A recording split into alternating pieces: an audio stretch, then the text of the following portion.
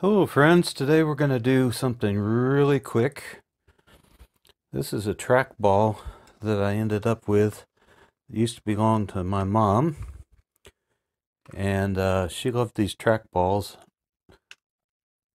I was never a fan of them myself, but this one is the type that has the PC old style plug-in cord. So she left me with a couple of others that are more modern that have a USB interface. So this one is definitely scrap. I don't really know how these worked, but how I thought they worked was some sort of orthogonal roller scheme in here. But it appears as though it's actually an optical sensor here, and this snazzy pattern that you see on the ball itself is actually part of the mechanism. I thought that was just decorative, but this is designed to pop in and out for easy cleaning, which looks like didn't happen to get done. Now I've already taken the 4 screws out of this, and we're going to do what for me has turned out to be the most interesting part of this so far, which is how to get the darn thing apart. So here, you take care of that.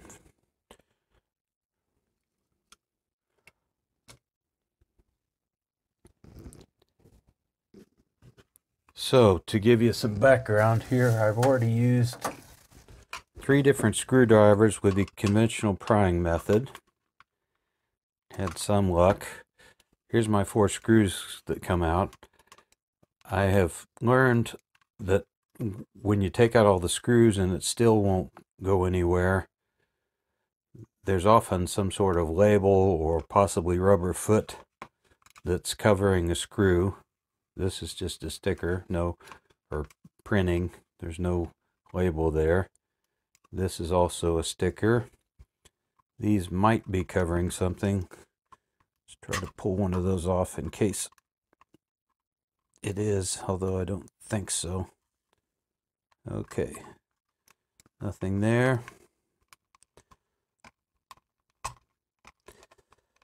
So I went into this with the idea that if I took out the 4 screws and did some sort of gentle prying, that would be enough. But it turns out even some real significant prying using multiple screwdrivers, if you look carefully, there's all kinds of marks already that I put in before I even started shooting this.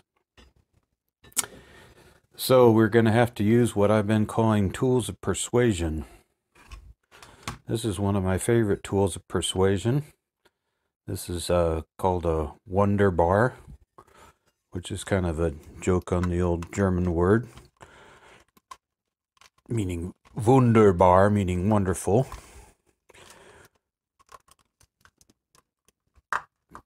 This is one of those things where you try to get it apart without hurting yourself in the process. We will soon find out whether or not I'm successful in those 2 goals. Now that's interesting. Look, you heard all those crunchy, scary sounds.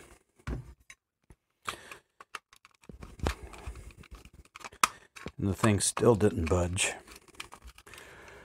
Of course, there are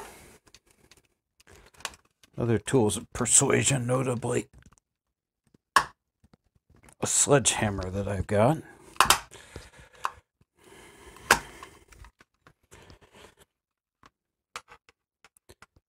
But the Wonder Bar, which I have great confidence in from having had many successful experiences with it,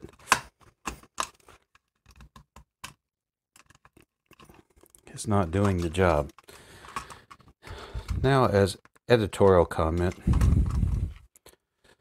God bless the Logitech people for building something sturdy, but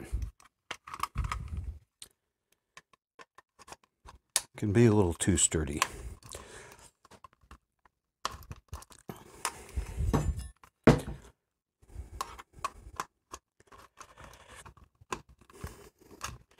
Now I have a vise nearby I could use.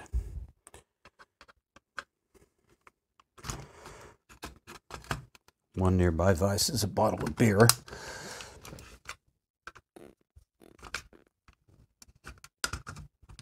In case this thing drives me to drink.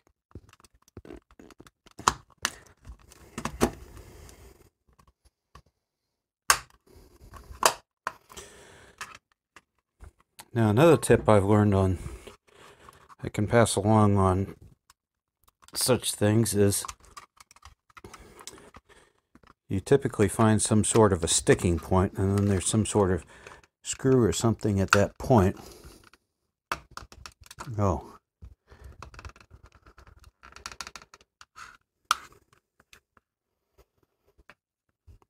This is one of those deals where you wish you had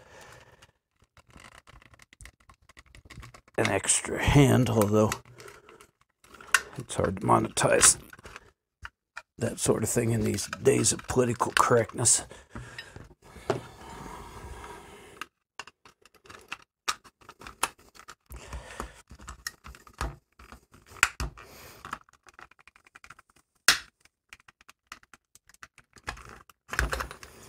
Now, some things are not designed to be repaired, and that's okay in a disposable world. There's this thing I learned years ago at the Ben & Jerry's ice cream factory.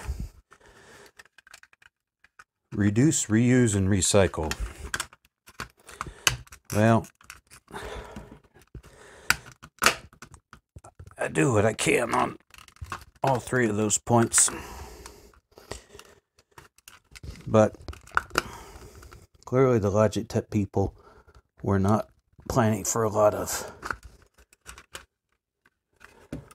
recycling here, or even reusing of parts, which is part of what I try to do on this channel.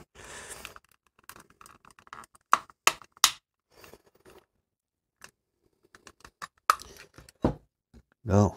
Oh. Boy, do I feel silly.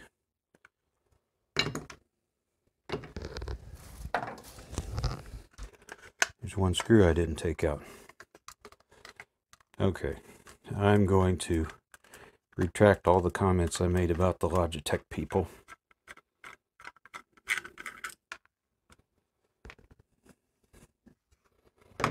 Now we have 5 screws, and it comes right open quite easily. So here's another thing we just learned about reusing, which is